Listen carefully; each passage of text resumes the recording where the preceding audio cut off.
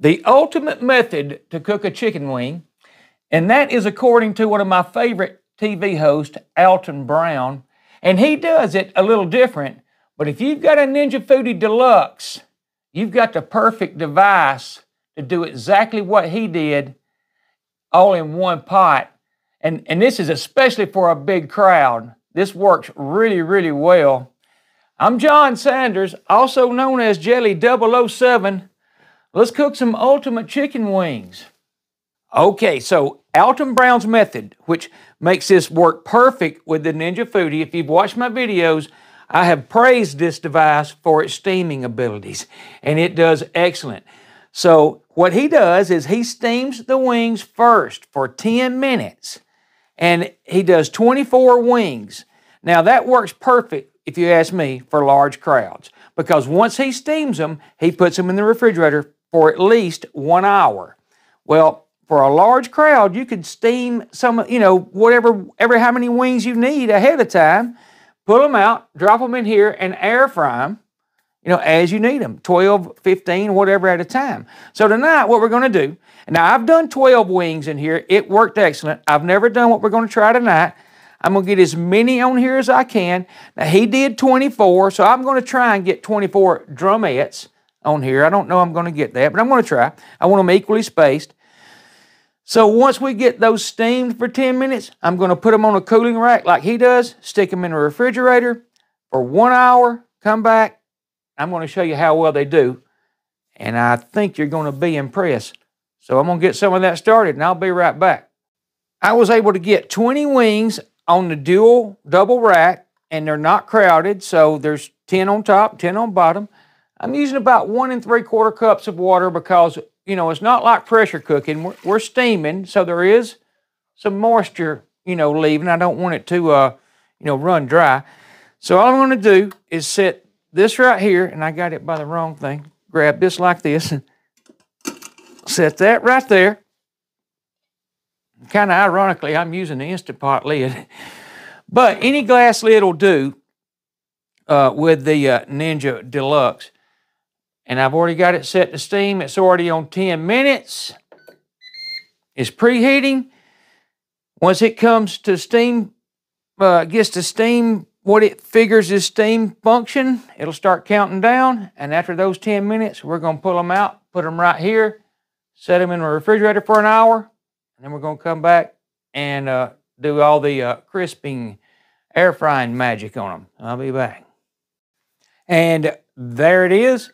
And it took it like 5 minutes. I mean, I ran a timer. I did start it late, but it took it like 5 minutes to get that 1 3/4 cups of water to steam pressure. So that worked real well.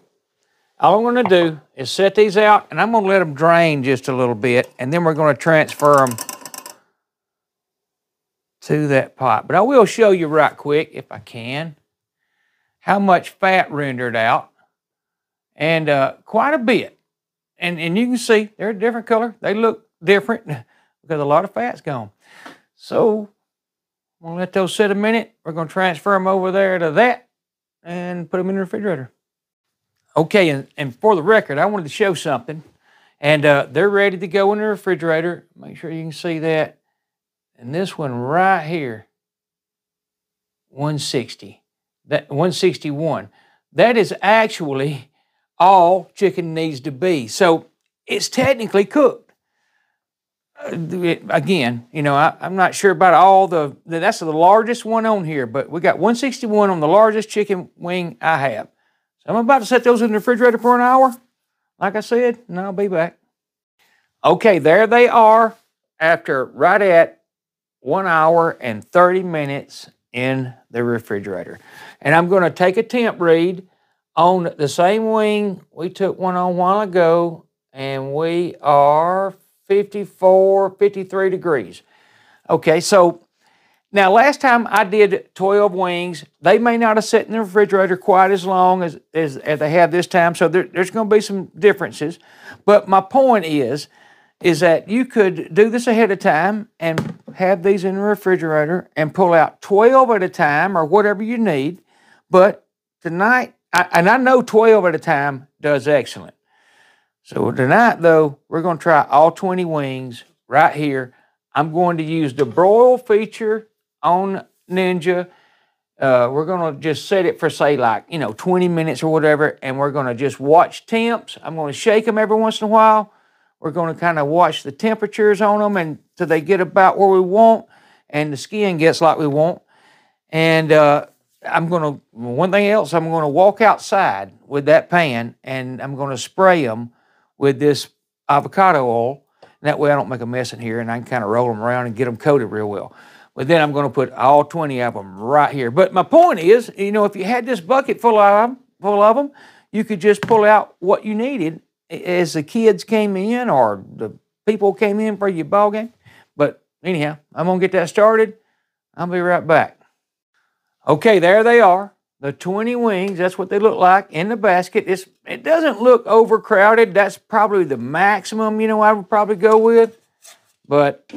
And I have, by the way, I've cleaned, this has been washed out. There's no water or anything in it. I'm going to set that right there. We're going to turn the power on. We're going to go to broil. Let's see if you can see that. I think you can. I'm going to move it just a little bit. We're going to set it to broil feature, which is 450 degrees. It's set for 10 minutes. Now, I may move that up just because I don't want to have to worry about it. Not that we're going to go by any time I set here. We're going by look and feel and maybe temp. So we are off and running. And as you see, I did not preheat. And I just don't think it's necessary. You know what? Maybe it is, but I'm not doing it. We'll see how they turn out in just a minute, though. Be back. All right, we're right at 10 minutes. I'm going to take a look. And they need, in fact, I'm going to toss those around just a little bit. I mean, I can hear it. They're snapping and popping. And you can hear it happening. But I'm going to move them around a little bit at the 10-minute mark. And get them back going again. So, but there you go. There's what they look like after I tossed them around a little bit. You can hear them, but get that lid back down and get it going. All right, I let it run to, this is 16 minutes of cook time. Let's see what they look like. They look good. And what we're about to do, I believe I'm going to do a temp read right quick.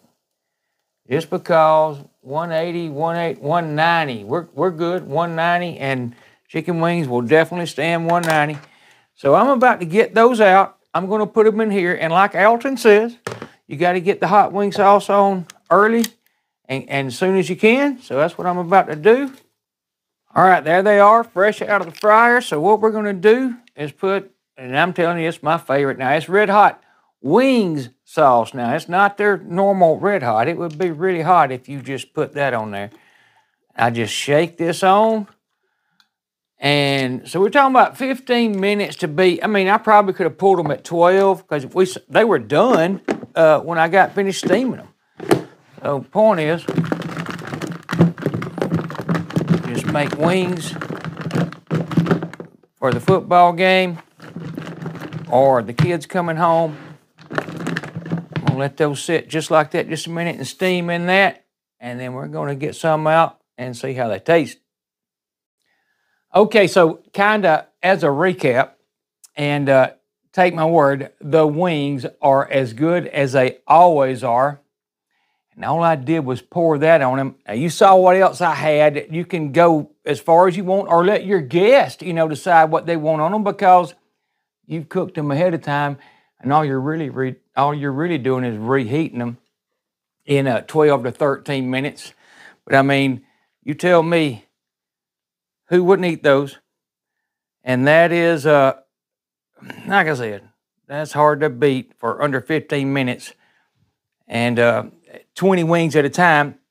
I think there's like 8 wings on there, so you get almost 3 servings out of what I just did. No, hard to beat. It's the ultimate wing recipe. Alton Brown's a brilliant man. It's a great idea to steam ahead of time, in my opinion. Hey, thank y'all for watching.